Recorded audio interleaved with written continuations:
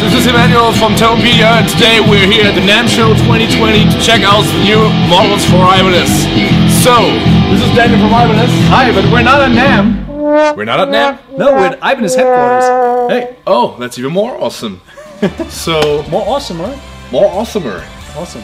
Denglish. So, yeah, this is Daniel, and he's going to introduce us to all the new models for 2020. So, first thing I need to say is, I just shredded my way through all of them, basically. You heard that. I was annoying everyone with that. Hours and hours. And there are some pretty new amazing features, and it's pretty awesome to do this video being an Ibanez artist and a Tonepedia artist at the same time. So I'm doing this for two kind of camps, which is pretty awesome thing to do. Absolutely. So without further ado, introduce us to these beauties behind us. Alright, well, this is one of the new series that we have for this year, and this is one I think that you like pretty much.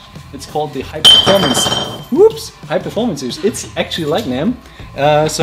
This is a new series of RG and RGA models that are all crafted in Indonesia, and they are spec'd like to the highest standards that we can offer at this price point, starting from 500 up to 900 bucks.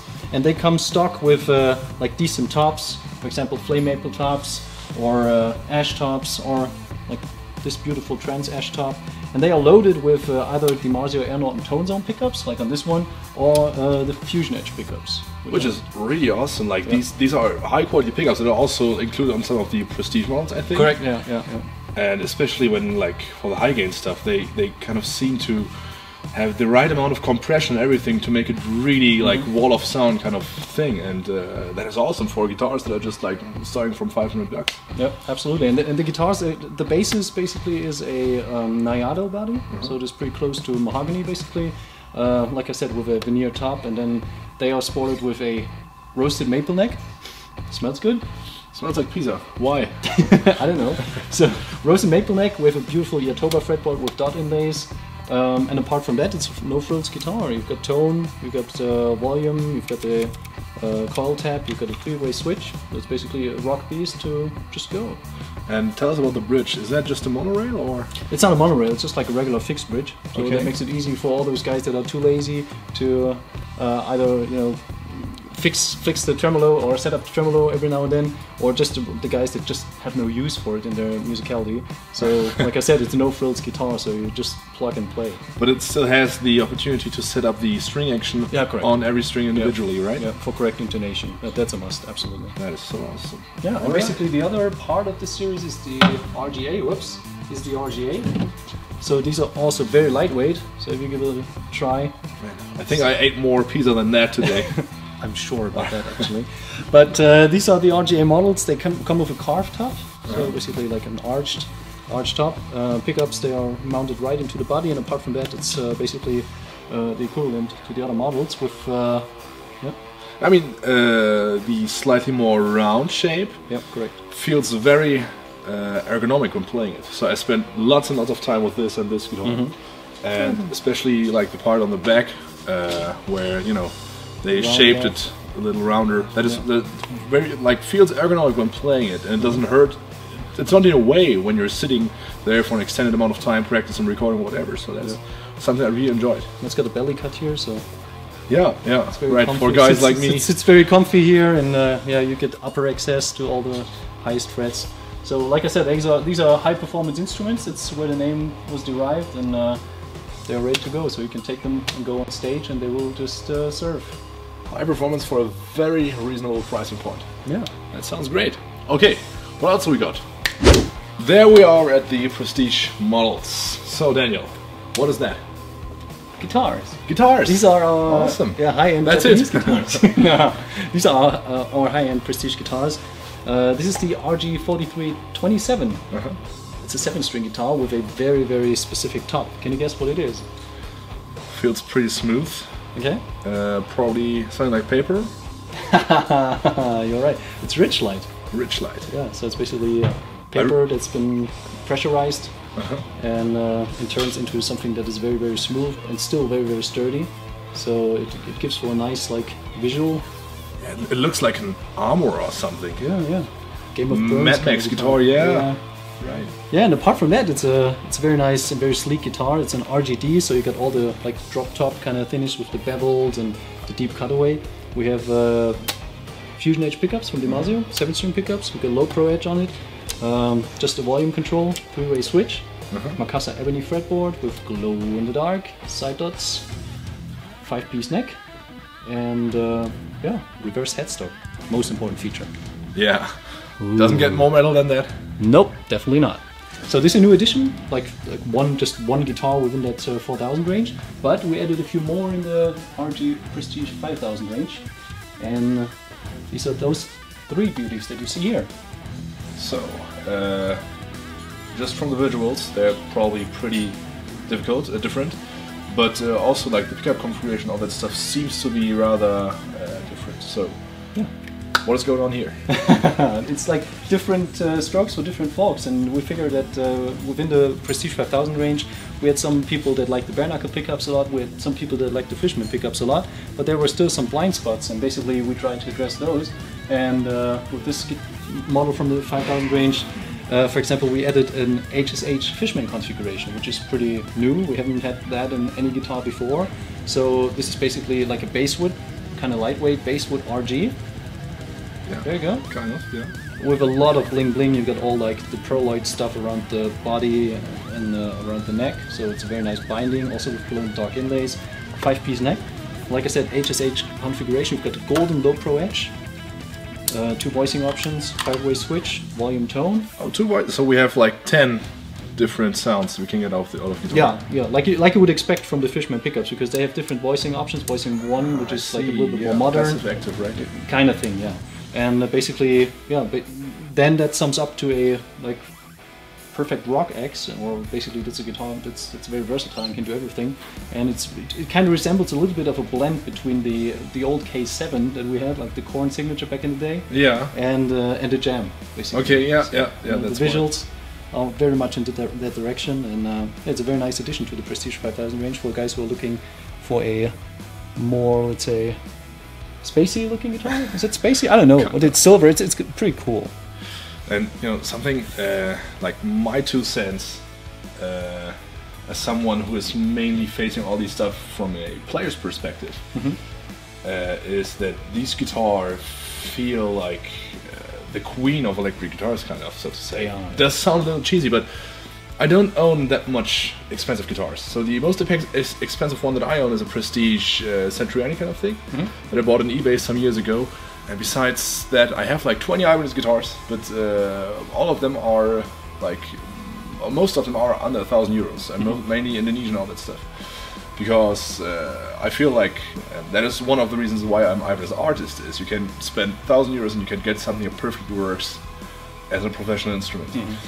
And so I'd rather like to have many guitars instead of expensive guitars.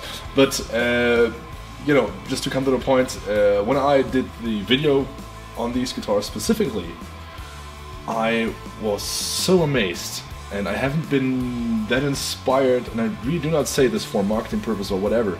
You can see the light in my eyes probably right now. It has been such a long time that I've been so inspired by a musical instrument. Okay. And which one in particular did you like? All of them. That is the thing. It's like with most of guitars, you have five times the same guitar, and somehow there's that one guitar that kind of speaks to you the most. But I had this kind of thing with all the guitars. Awesome. And you know, I'm a shredding guy, and when I grab up the guitar, most probably what you hear is gonna be some legato, string skipping, whatever. Yeah. And these guitars just inspire me to play new stuff that I wouldn't actually play. So I don't know, but you guys did some kind of voodoo to these models, I think. Well, I think that's the Japanese craftsmanship, and you know how much time and dedication they spend and put into every single instrument. So you won't probably find any kind of Prestige that doesn't fit a certain level of quality and also a certain level of love that you know just went into the instrument. That's exactly. It's not just the quality, because I have 500 euro guitars which are set up properly with my favorite things and all this stuff that are really great instruments. But these are not just great instruments, but you know, there was that certain thing that you can't describe in words. Even if we would speak German, which is our native language, I wouldn't be able to express what I felt in words. So that was such an amazing feel. That's so lovely to hear. That's really great. Because then I gotta say, then I think the mission is accomplished. That we just added a few more like nuances to the Prestige 5000 line that inspires people to make music. And either if you're into like DiMarzio fusion edge pickups and tremolos, or you're into bare knuckle brute force pickups and a fixed bridge, or you want the full package with HSH configuration and all the bling bling. There's something for everyone. That speaks to everyone, and you can pick from there. It is like we all know that kind of feeling like friendship is something very special, and friendship grows with time and all that. But sometimes I think we all have that one friend who we just met randomly, and then like from the first dialogue we know, hey, this guy's gonna be my friend for like forever. And I'm pretty emotional when it comes to guitars. I give my guitars names and all that stuff, and when I see all the scratches, I'm like, hey, I remember I smashed from the whatever on this tour, and I did it on this gig, and I'm pretty emotional when it comes to guitars. But these guitars were just that kind of friend that you've met the first time, and he's gonna be my friend. Whatever happens, these guitars are my friends. So you got 3 new friends then? Hopefully, yeah. Since they're Prestige, they're probably not as affordable as the ones we checked out before. They clock in around $2,000. $2,000, alright, which is still pretty like reasonable for that kind of spec and quality. Still, just whoever built these guitars, thank you so much for the art. Well, greetings to Fujigen and our friends in Japan for building those instruments. Oh, awesome. Glad you like them. So before this ends up in tears, let's go on to the next models. All right. And here we are at the premium range. So, Daniel, tell us about that. Well, every year we have a very decent range of premium guitars where we try to pick up new trends and bring up something that is new or kind of trendy within the scene. And this year we have a new series. It's called the 1120 series with very tropical finishes and a lot of poplar going on. That looks like vacation. That looks like vacation, like shoreline and a lot of beach and water, etc. And as the pinnacle of the series, we have at least one spot model every year within the Prestige, within the premium range. And this one is, for this year, it is this one, the RG6P PBFX. PB stands for Poplar Burl, so we have a beautiful, massive 7mm thick poplar top that's very three-dimensional. Yeah, looks awesome, like a video game or something. Yeah. We've got a fixed bridge, like monorail style, and the beautiful thing about this guitar is that we have stock bare knuckle aftermarket pickups, so they do not just look red, they also sound red. Right? Yeah. That's awesome. 3-way switch, volume, and then you've got a coil tab. Apart from that, 11-piece neck. Oh, okay. That looks technical. Yeah. Facebook body, and like I said, the solid top. And one specialty about this range for this year is we have kind of golden frets. Hope you can see that here.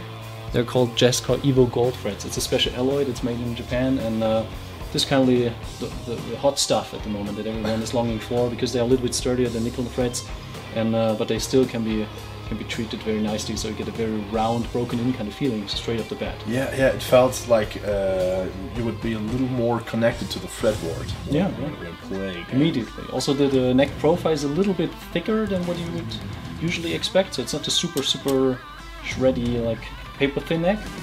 It's got a little bit more mass and a little bit more edge to it.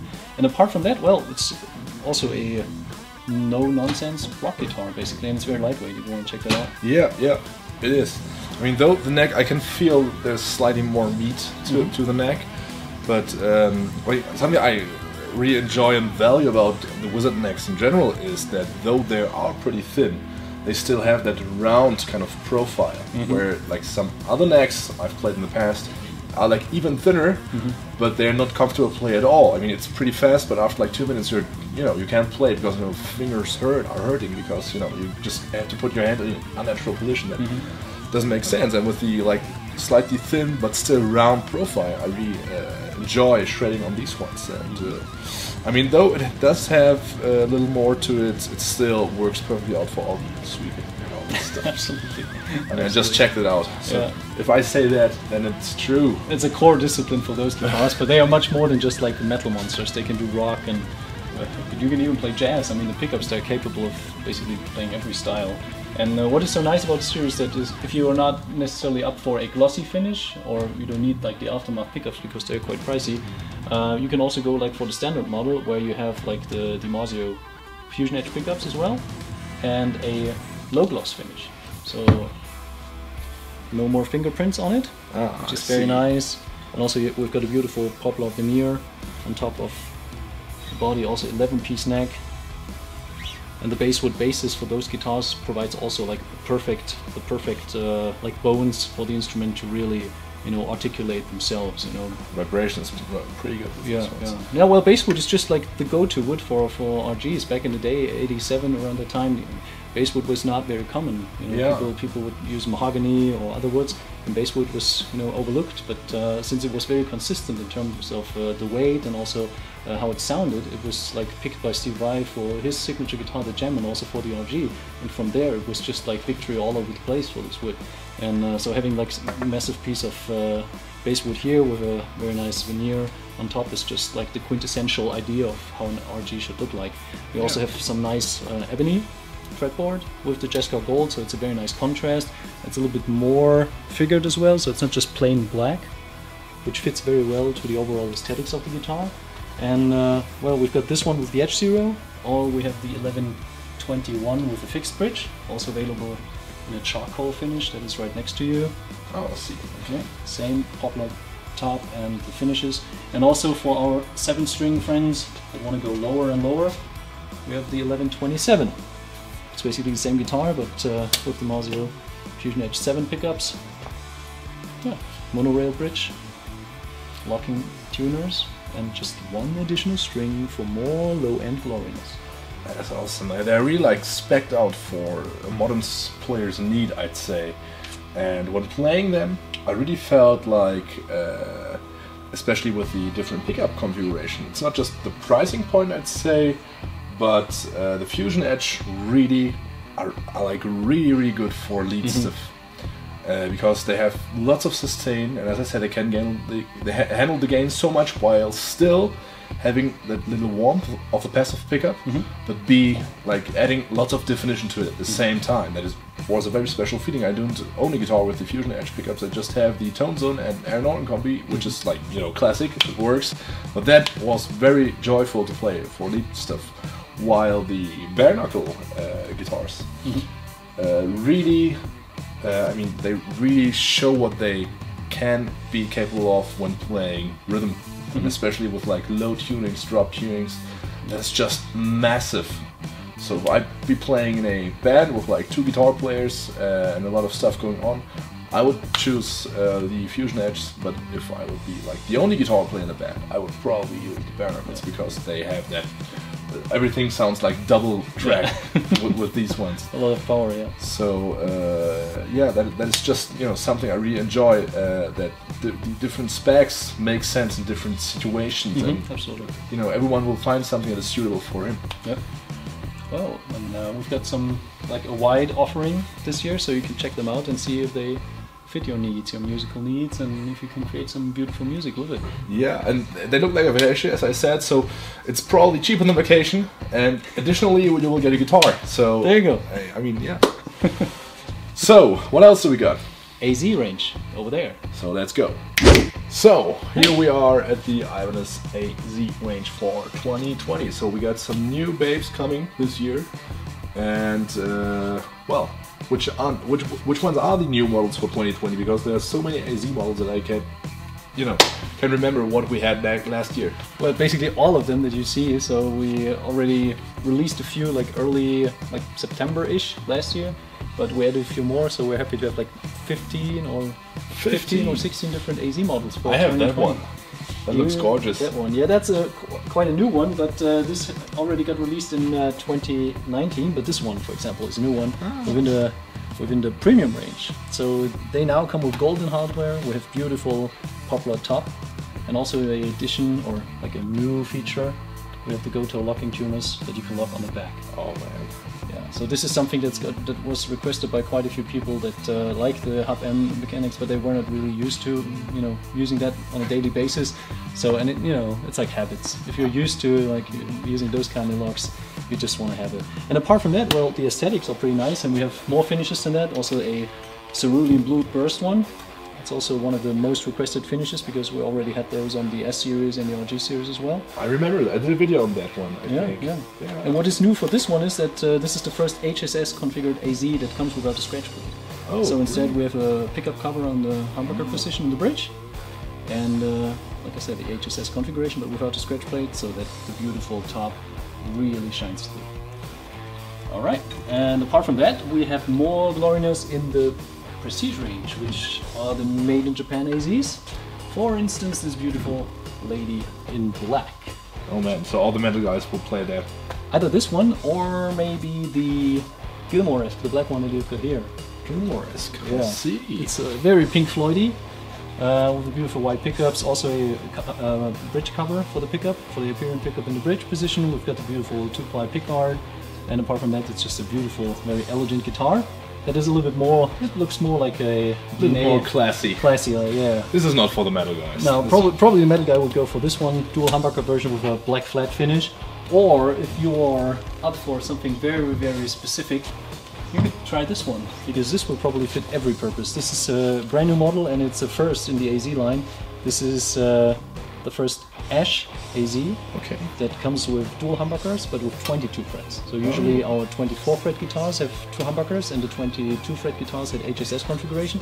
But for the for the AZ Ash version we came up with this, so the neck pickup moves a little bit further up, and it's very lightweight, very well sounding and well resonating guitar. It's got a lot of honk in the midst. Yeah, I mean these necks are just like for all the AZ guitars, these necks are so special. Yep, right. That is cool. Yeah. We just talked about Pink Floyd, so something that I would, you know, connect with Pink Floyd is this guitar because it is pink. Well, that's not a Floyd, but you can put some on it, can't you? Yeah, well, it's not necessarily like what you would think of if you like think of pink. It's more like a mature pink, you know, for the adult. Okay. They would like to pink, have yeah. Adult pink kind of thing. That for the person that would like to have a little bit of a sparkly guitar, but that looks very classy too. So this is a new finish. It's called Hazy Gold Metallic. Hazy. We call it the Hazy. Oh. It's got a beautiful finish, and this guitar also sounds killer. So. Like you said earlier, the Prestige ones that come from Japan, they are all very good in terms of quality, and they all have the same quality standard, but they all speak in a different language. So they all have their own personality and all have their like home frequency, how we call it. And this guitar speaks very loudly and is a very nice one. So highly recommend it. I don't know if it's like, if it depends on the color, but this one is definitely like a loud guitar, very vibrant. Yeah, and that's basically it. All the AZ news for 2020. So they all still have the same pickups, right? It's all the Hyperion all the way. Correct. So that is awesome, Daniel. Thank you so much for guiding us through all the 2020. My pleasure. Stuff was like just everything today. Playing the guitars, being here at this very inspirational place was such a pleasure for me, and you know, I hope that yeah, we'll see again soon, and that I can get to play some of these beautiful guitars again. So it was a pleasure. Guys, hopefully you like this video. Thank you so much for tuning in. If you like our work, please make sure to subscribe to the channel, to turn on the notification bell, to leave a like, a comment, share the video, all the good stuff that would help us grow. And also make sure to check out the description, because you will have access to our very own Tonepedia player there, and you know, just get to experience how it is to have an interactive guitar demo. So thank you for tuning in, and hopefully we will see us in the next video.